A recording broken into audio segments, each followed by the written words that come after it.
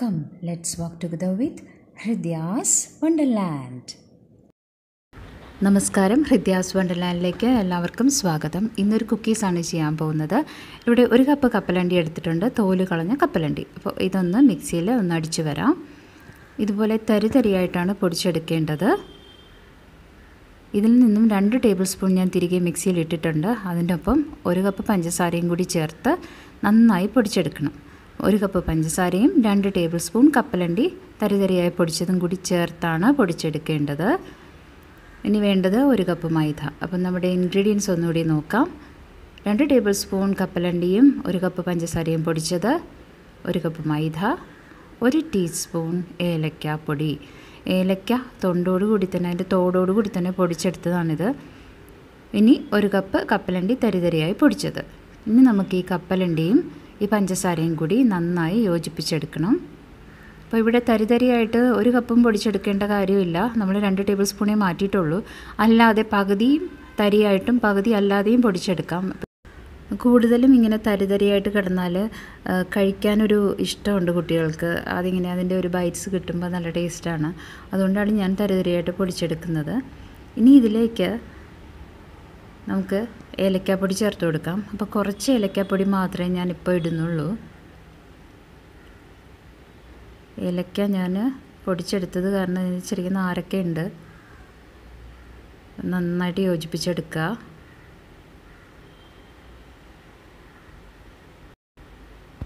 ഇനി ഒരു വലിയ ബൗൾ എടുത്തിട്ട് ആ ബൗളിലേക്ക് പഞ്ചസാര, കപ്പലണ്ടി മിക്സ് ഇട്ടു. ഇനി മൈദ ഇട്ടു, വീണ്ടും കപ്പലണ്ടി ഇട്ടു, വീണ്ടും മൈദ ഇട്ടു. ഇനി നമുക്കൊന്ന് യോജിപ്പിച്ചെടുക്കണം. ഒന്നിടവിട്ട് ചേർക്കുമ്പോൾ നന്നായിട്ട് യോജിപ്പിച്ചെടുക്കാൻ എളുപ്പമായിരിക്കും. അതുകൊണ്ടാണ് അങ്ങനെ ചെയ്തത്. മൈദയ്ക്ക് പകരം 1 കപ്പ് ഗോതമ്പ് മാവ് ഉപയോഗിക്കാം. അതുപോലെ തന്നെ 1 കപ്പ് മൈദയിൽ 2 ടേബിൾ സ്പൂൺ മാറ്റിയിട്ട് 2 ടേബിൾ സ്പൂൺ അരിപ്പൊടി ചേർത്ത് നമുക്ക് ഉപയോഗിക്കാം. അരിപ്പൊടി, ഗോതമ്പ്, മൈദ, രാഗിപ്പൊടി ഇതെല്ലാം കൂടി ചേർത്തും ഉപയോഗിക്കാം. അപ്പോൾ ഞാൻ ഏലക്കയും ബാക്കിയിരുന്ന എല്ലാം ഇട്ട് നന്നായിട്ട് മിക്സ് ചെയ്ത് കൊടുക്കുകയാണ്. ഇനി ഇവിടെ ഞാനിതിൽ നെയ്യാണ് ചേർത്ത് കൊടുക്കാൻ പോകുന്നത്. അപ്പോൾ നെയ്യ് ഞാനിവിടെ ഉരുക്കാതെ ചേർക്കാൻ പോവുകയാണ്. നെയ്ക്ക് പകരം എണ്ണ ചേർക്കാം. എണ്ണയാണെങ്കിൽ വെളിച്ചെണ്ണയുടെ ഫ്ലേവർ ഇഷ്ടമുള്ളവർ അത് ചേർത്താൽ മതി. അല്ലെന്നുണ്ടെങ്കിൽ ഫ്ലേവർലെസ് ഓയിലായ ഏതെങ്കിലും വെജിറ്റബിൾ ഓയിൽ ഉപയോഗിച്ചാൽ മതി. അപ്പോൾ ഇവിടെ ഞാൻ 3 ടേബിൾ സ്പൂൺ നെയ്യ് എടുത്തിട്ടുണ്ട്. നെയ്യ് മെൽറ്റ് ചെയ്തിട്ടൊന്നുമില്ല, മെൽറ്റ് ചെയ്ത് ചെയ്യാം, ബട്ടർ മെൽറ്റ് ചെയ്ത് ചെയ്യാം. അതുപോലെ തന്നെ നെയ്യിന് പകരം നമുക്ക് ഡാൽഡയും യൂസ് ചെയ്യാം. കുട്ടികളുടെ കാര്യത്തിൽ നമ്മൾ ഡാൽഡ അധികം ഉപയോഗിക്കാതിരിക്കുന്നതാണ് നല്ലത്. പിന്നെ നമ്മുടെ പാൽപ്പൊടി ചേർത്ത് ചെയ്തെടുത്താൽ കുറേ കൂടി വേറൊരു ടേസ്റ്റാണ്. ഇനി പാല് ചേർക്കാം. പാല് ചേർക്കുന്നത് നമ്മൾ എപ്പോഴാണെന്ന് വെച്ചാൽ 2 പ്രാവശ്യം നമ്മൾ 2 തവണ നെയ്യ് ചേർത്ത് നന്നായി തിരുമ്മിയെടുത്തതിന് ശേഷം 1 ടീസ്പൂൺ പാല് ചേർക്കുക, വീണ്ടും നെയ്യ് ചേർക്കുക, പിന്നെ പാല് ചേർക്കുക, ലാസ്റ്റ് നെയ്യ് തന്നെ ചേർത്ത് വീണ്ടും നന്നായി യോജിപ്പിച്ചെടുക്കണം.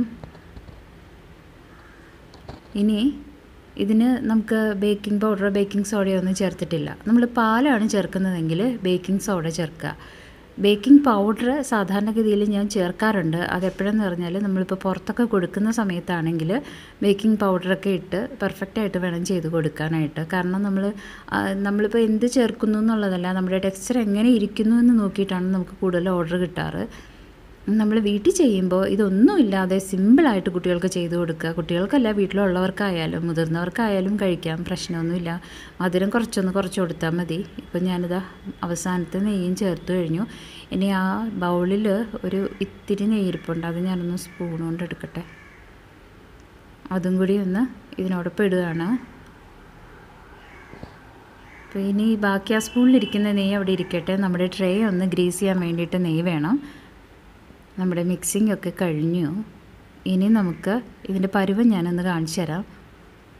അപ്പോൾ നമ്മുടെ കയ്യിലിങ്ങനെ എടുത്ത് നമ്മളൊന്ന് പ്രസ് ചെയ്ത് നോക്കുമ്പോൾ ഒരു ബോളിൻ്റെ പരുവം വേണം. ഞാൻ കാണിച്ചു തരാവേ. ഇതുപോലെ ഉണ്ടോ, ഒരു നമുക്ക് ഉണ്ട പിടിക്കാനൊക്കെ പറ്റുന്ന രീതിയിലാണെങ്കിൽ ഒന്നുകൂടി കാണിക്കുക. ഇതാണ് പരുവം. ഈ പരുവം ആയിക്കഴിഞ്ഞാൽ നമ്മുടെ മിക്സിംഗ് ഒക്കെ മതിയാക്കിയിട്ട് ഇനി ഇതിനെ നമുക്ക് ഷേപ്പ് ചെയ്തെടുക്കണം. അപ്പോൾ ഇതുപോലെയൊക്കെ നമുക്ക് ഷേപ്പ് ചെയ്തെടുക്കാൻ പാടാണെന്നെങ്കിൽ ഒരു കാര്യം ചെയ്യണം. നമ്മുടെ മെഷറിംഗ് സ്പൂണിനകത്ത് കുറച്ച് മാവ് വെച്ചിട്ട് ഇതുപോലെ മാവ് എടുത്തിട്ട് കൈ വെച്ച് നല്ലോണം ഒന്ന് പ്രസ് ചെയ്തിട്ട്, അപ്പോൾ ഇത് വളരെ പെട്ടെന്ന് നമുക്ക് ചെയ്തെടുക്കാൻ പറ്റും. പക്ഷേ നമ്മൾ ഓർഡർ കൊടുക്കുമ്പോഴാണെങ്കിൽ നമ്മളിങ്ങനെ ചെയ്യാൻ നിൽക്കരുത്. ഇനി ഇതുപോലെ കണ്ടോ. ഇനി ഈ ട്രേ കംപ്ലീറ്റ് ഞാൻ ചെയ്ത് കൊടുക്കാൻ പോവാണ്. അപ്പോൾ തന്നെ oven pre heat ചെയ്യാനിടണം. 160 degree സെൽഷ്യസിൽ 20 മിനിറ്റ്സാണ് total cooking time. അതിൽ 5 മിനിറ്റ്സ് പ്രീ ഹീറ്റ് കഴിയുമ്പോഴാണ് നമ്മൾ ഈ കുക്കീസ് വെച്ച് കൊടുക്കുന്നത്. അപ്പോൾ ഇനി കുക്കീസിൽ തന്നെ ഒന്നിന് അടുത്ത് ചേർത്ത് വെക്കരുത് മറ്റേ കുക്കീസ്, ഇടയ്ക്കൊരു ഗ്യാപ്പ് ഇട്ട് വേണം വെക്കാൻ. അപ്പോൾ 15 മിനിറ്റ്സ് ആയി കഴിഞ്ഞു. അപ്പോൾ ഇനി ഇത് ഓവനിലേക്ക് വെക്കാം. ആവശ്യത്തിന് സ്പേസ് ഇട്ട് കൊടുത്താണ് ഞാൻ ചെയ്ത് കൊടുത്തിട്ടുള്ളത്. നമ്മുടെ കുക്കീസ് റെഡി ആയി കഴിഞ്ഞു. ഞാനിത് എടുക്കട്ടെ.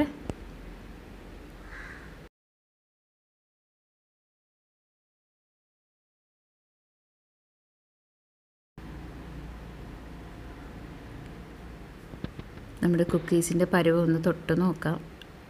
ഓക്കെ ആയിട്ടുണ്ട്. അപ്പോൾ നല്ല ചൂടാണ്.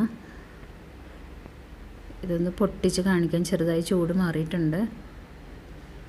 ഇതാണ് ഇതിൻ്റെ ഒരു ടെക്സ്ചർ. പെട്ടെന്ന് ചെയ്യാം. അതുപോലെ 2-3 ദിവസമൊന്നും ഒരു കുഴപ്പമില്ലാതിരിക്കും.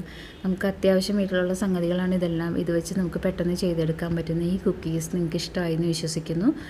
ചാനൽ സബ്സ്ക്രൈബ് ചെയ്യാത്തവർ സബ്സ്ക്രൈബ് ചെയ്യുക. തൊട്ടടുത്തുള്ള ബെല്ലൈക്കൺ കൂടി പ്രസ് ചെയ്യുക. ഈ വീഡിയോ ഇഷ്ടമായെങ്കിൽ ലൈക്ക് ചെയ്യാനും ഷെയർ ചെയ്യാനും മറന്നു പോകരുത്.